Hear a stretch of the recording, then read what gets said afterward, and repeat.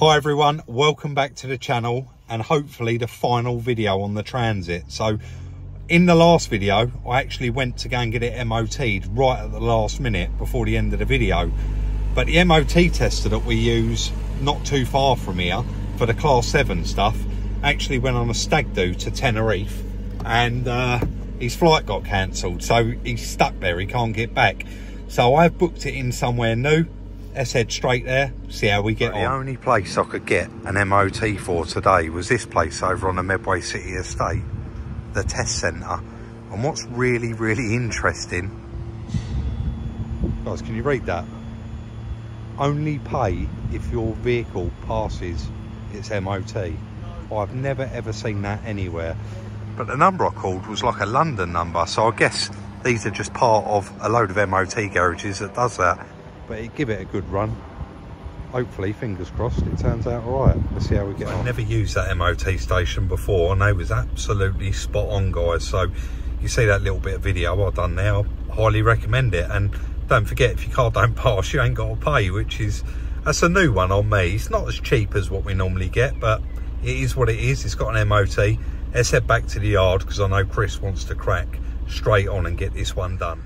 Quite a few of you did notice this in the video, but it was always the plan anyway. It's actually been under something quite low there and damaged the edge of the roof. It is quite hard to see because it's bright today and we're out in the sun, but we want to get that done and we want to get this van completely finished and tidied up. Chris has built a bit of a concoction there, got the basket on the front of the machine, and I'm just going to lift him up just so that he's at the right height. Got the dent puller, got the power, pretty much getting everything ready now so he can crack straight on with it. But the plan is to get as much of that out as he can and then do the repair work on it. And you'll probably be doing a bit of paint work on that, Chris, right? Chris will paint that one, so it's not a Rolls Royce, is it? But right up there, I'm sure he'll make a lovely job of it anyway. So straight into it, guys, here. I believe Chris is using a bit of 180 on a DA disc there, just getting as much of that paint off around the damage as he can. And then you'll see here he moves on to the dent puller, see if he can manipulate some of it out with that.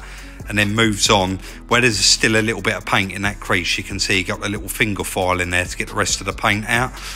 Carries on with the dent puller, getting the edge out there, and then moves on to the actual pins on the new dent puller. You can see he's sticking them all on there. Then you have to wind the little heads on. He gets the little handheld puller, tries manipulating out, well, does get quite a bit of it out with that, and then moves on to the slightly bigger guns to actually pull it up nice and equal right across where it's quite big there.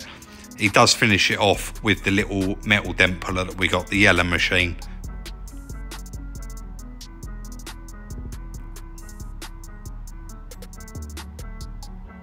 He's definitely been hard at it while I've been gone there, guys. I actually popped out to pick the wheels up for the Infinity. But you've definitely got the shape there, Chris. Yep.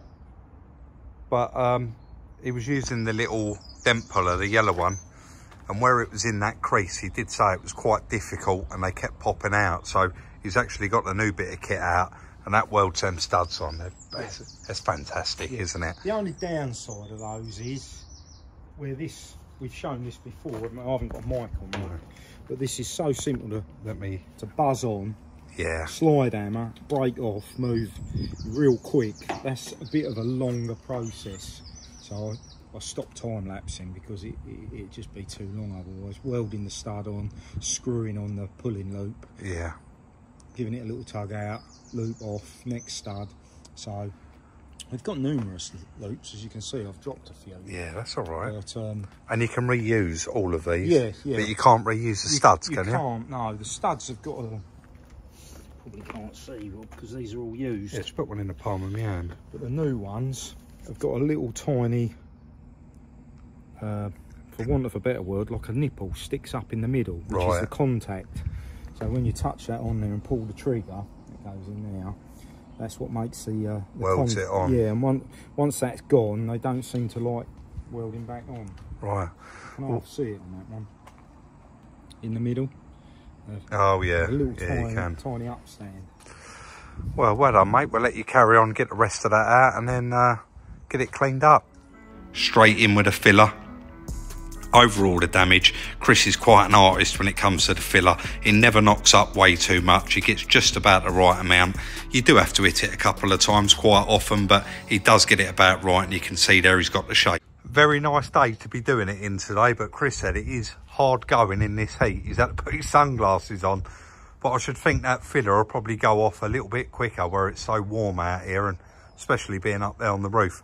Chris is just eating his lunch. Going to let that completely harden off, and then he's going to crack straight on with shaping it up, knocking it back and getting it ready for some primer. Shape straight in, rubbing it down with a bit of 80, taking the edges off, getting the shape there, and then he'll move on to the 180 to get all the lines and imperfections out of it, and then go over it with a bit of fine before he actually hits it with the primer. Looks lovely. As usual, guys, Chris has made a lovely job of that.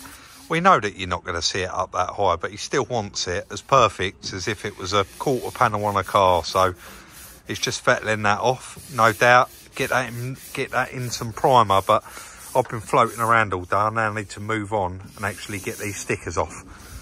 Thankfully, though, because this has been parked in the sun all day, I'm kind of hoping that they really have softened up. We got those little plastic blades, haven't we? Actually, guys, I'll show you one. So they're ultimately plastic Stanley blades, and then you can get them behind the sticker. Push down, it doesn't mark any of the paintwork. I'd recommend some of the auction companies actually getting these rather than use Stanley knives.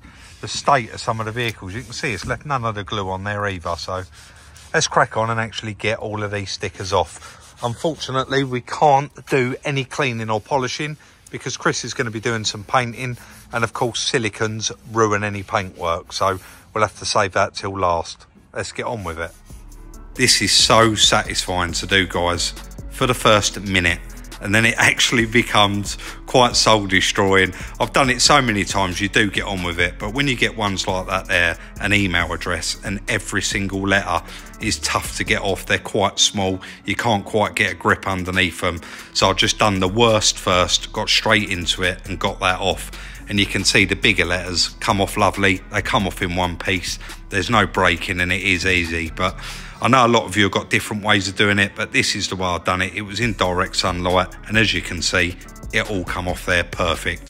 That's the back all done, guys, and what we've actually decided to do is leave them chevrons on there.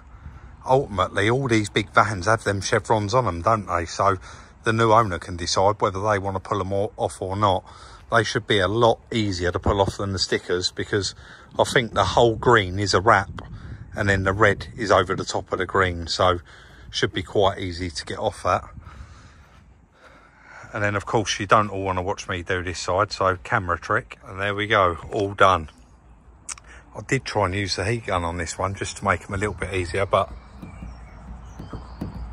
as you can see, it was leaving the glue on. It was far easier doing it dry with that with the little orange blades, so much better. This van's actually lovely. I think it's going to clean up really, really nice. It's still got that nice bright white shine to it as well. A lot of these vans go really dull, so quite excited to get this one all polished up. I can't take any more stickers off for the minute because Chris is around the other side and he's still doing his little bit of work there, so we'll leave him to it. Once he's finished, we'll crack on, get them off the bonnet and the last few off the back quarter, the other side. Time to go off all night. It was a lovely evening, so a bit of guide coat on there, and that is ready to flat off and actually start painting. You're never going to tell that that's actually been repaired, guys, are you? Chris got so much of that actually removed, the damage anyway. Skimmer filler in there and it's absolutely perfect. So we are going to leave him to carry on with that, and I'm going to carry on with the rest of the stickers. But like I said in that previous bit, I'm not going to bore you with it. I'm going to get on with this bit here on the front of the bonnet, and I'm going to wait till Chris is completely finished before I tackle that quarter. We're getting there with this one. I can see the end. The end is near. Let's get on with it. Just went round with a little bit of thinners. I know a lot of you do always say, what thinners do you use? Just standard thinners, any thinners will do. And also you can use, probably not advisable, but you can use anything solvent really, like petrol, to actually get that sticker residue off. That's off. I got that off as well. all of the stickers and the residue is off the bonnet, so just going to need a little bit of a mop. And Chris has got that completely flatted off and ready to go. So this is the last piece of the puzzle. 3, 2, 1, and it's done. So can't, like I said earlier, I can't get on and get that polished. Chris has got that all flatted off, ready to go. The paint should be here in a minute. He's going to crack on, get that masked up, get that done, and as soon as that's dry, we can continue on and actually get this van finished. I know the side skirt, and you would call it a side skirt, wouldn't you? Because I guess that's exactly what that is. It's not attached to the doors, is it? No. There is a few broken clips in that, as you can see, and it was like that when we got it. And this cap's actually missing, but Chris did say we have got it somewhere. It come with it up there on the windscreen, you can see there. So we'll put some new clips in that, get that fitted, and carry on with it. But starting to look very, very nice and tidy now. Well, I hope you're proud of that, mate, because that looks really, really good. Obviously, you can see there is a slight difference there and there, but yeah, it's got like a very slight grey, fluid tinge, hasn't it, that paint? Yeah, but then that is dull, and so is that there. So I think once I've got up there and spun that up with a mop, look how nice that looks without them stickers on it now. Yeah. That's really going to do someone a turn. Van, isn't it? Very straight. I did replace some clips off camera and bits of plastic. You did on the other. Back door. I don't know if you want to show it. Oh yes. I don't know if it showed up on camera anyway.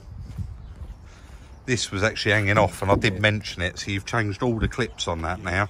And around the side. That plastic bit was in the cab. Yeah, I meant broken clips. I'll be honest with you, you weren't in shot yesterday. I did mention that was side skirt was hanging off, and that was hanging off. Yeah. Needs a bit of thinners on it, doesn't it? It's got a little bit of paint. But this is going to tidy up nice. All of this, you can see it is all in the paint, but all that will come off, and that's just where workmen have been getting in and out of it, isn't it? Yeah. But overall, really, really happy with this one, and it's actually turned out a lot quicker than I actually expected it to. That's a new engine. It's going to be good to go, isn't it? Yep. Let's crack on and get it all cleaned up. Vehicle detailers all turn off now. Guys, I don't propose to be a professional. I've got the little Sealy battery mop, bit of G3 on there. Obviously we had the van washed, so it is all clean, and you can see up on the roof there I've got the cutting compound and some water, and I do use quite a bit of water because I don't want to burn through the paint, and I am not a professional. But let's try and we've parked it around here in the shade, let's try and get this side cleaned up, get rid of all of that residue from the writing, where the actual shiny bits underneath that you can see, where the van's been bleached, and obviously that hasn't because the stickers have been on there. But we're going to start on this post here and see how we get on. So concentrating on that post, and I can see the shine coming straight into it. Guys, the sunglasses are not for fashion. When you're outside in the bright sunlight and you're mopping any vehicle, I think sunglasses should be a requirement. You do need them on. It's so bright out there, but you can see the shine coming up on there. There is a little bit of, you can see the splashes coming off in the background there, and that is purely down to me using quite a bit of water. I did say I'll use a lot because I don't want to burn through the paint and cause any damage. So like I said before I started that, I don't proclaim to be a professional. I've just got a little bit better and better at it over the years. I guess practice makes perfect, doesn't it? But guys, you can't see any of that writing anywhere that writing was on there, and look at the shine on it now.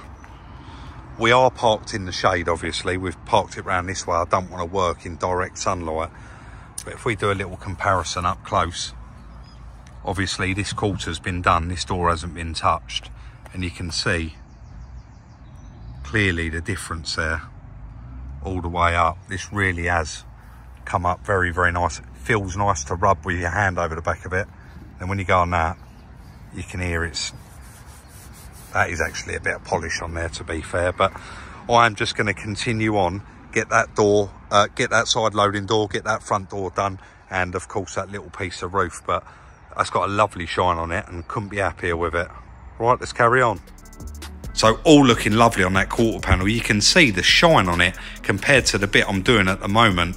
But instantly, as soon as you hit it with that mop, the smallest pass, and you can see it is all shining up.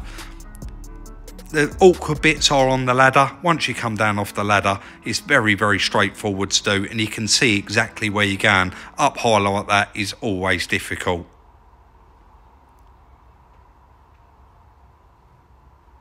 And that is the whole side done. The battery went flat there on the mop, guys. So I've just chucked that on charge. I'm going to get it turned around. It's probably going to take a good hour and a half to charge up, and then I shall crack on with the other side. But I think you'd agree, it looks absolutely fantastic. Perfect, just how we want it to look. Let's get it turned around, and do you know what? I'll spare you the other side. I'll just get it done. I won't film any of it. Luckily, because we're not taking these off, we have just got these two panels to do, so they'll be fairly simple to do. And then hopefully you can actually see that in the camera. You can still see where the writing was on the panels there. So going into the number, see it there, guys. And all that is where the stickers have been on. Obviously it's still quite shiny underneath the stickers, and then the rest of it's gone quite matte. So I'll get the whole rest of this side done, get the bonnet done, back doors done. Should be able to get most of that out, and then I think job is a good one. Guys, how lovely does that look? There is a bit of noise in the background. Chris is having a lot of hedges and stuff cut today, and right around the perimeter, so they're getting that done. In fact, let's cut until he's moved down the revs down there for a minute. So we have got a minute, guys. How lovely did that van come out? Unless I pointed it out to you, you wouldn't even know that Chris had painted that. The colour is very, very close. You can see a slight difference, but this is a 2015 work van, and I don't think for a minute that would bother anyone. But very, very nice. I have washed the seats, so the two passenger seats are actually drying at the moment. Back doors all come up lovely, and right down this side, very, very nice as well.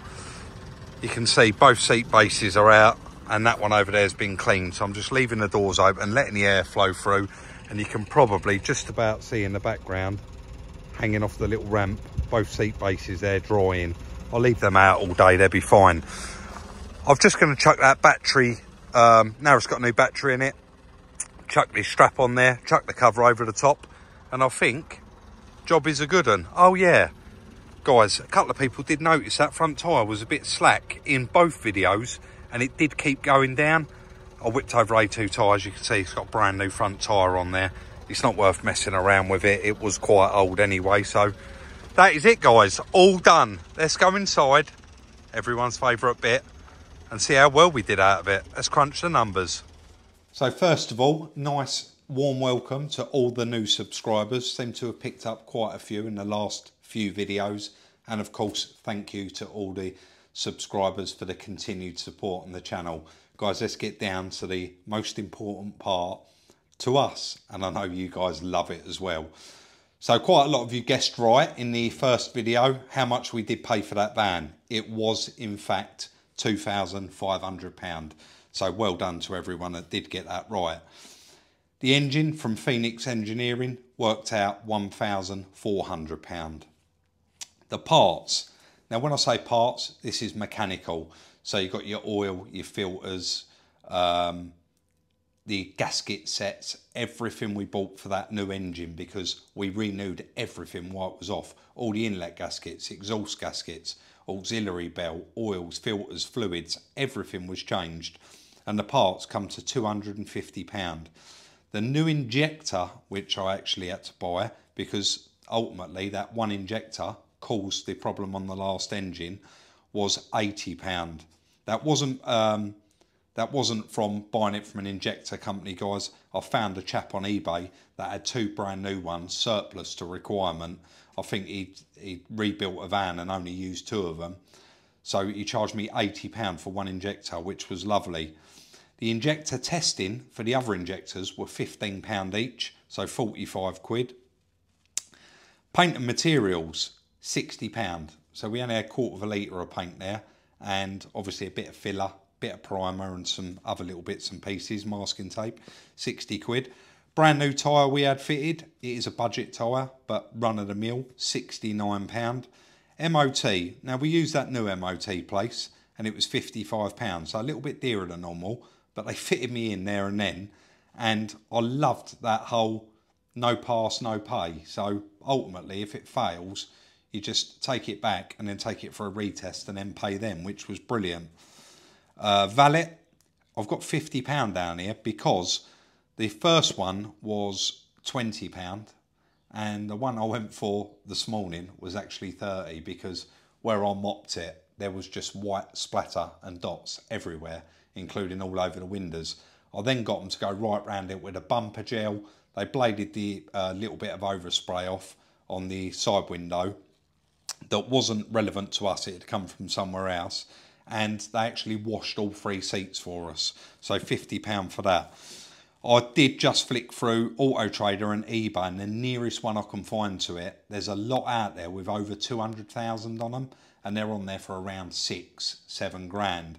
But the nearest one I could find to it had done 140, and it's on there for 8,995, so 9,000 quid, and that's a garage selling it. We've got a total price, what that van owes us is £4,509, which is brilliant. It's a lovely, lovely van, all done, all singing, all dancing for that money. We're going to ask £7,500 for it, so £1,500 cheaper than what the other one's asking for. And I know a lot of you are going to say, why do you ask less for it? Yours is a more sorted van, etc., etc.